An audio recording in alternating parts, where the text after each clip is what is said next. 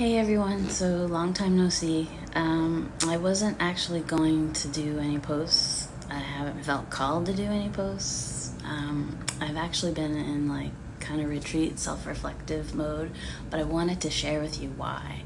And it's important to know, as a numerologist, I work with numbers, and that's all about energy and frequency, of course, and following the ebb and flow in life. So a lot of people think we should be pushing go, go, go, do all the time, but that's not the case. We actually should be following the ebb and flow. So I'm in kind of an ebb/flow, which I'm in a 4-year. 4 is all about restructuring your foundation. So I'm finding that people are dropping out of my life or eliminating themselves automatically. Those kinds of things. New people are entering. People, places, things all together are just shifting because it's foundation shifting. So I've been kind of in retreat mode dealing with that. So here's how to do it on the screen. I want to show you actually how to do the personal year, to find out what your personal year is, because it's very important. It's like the theme of your year.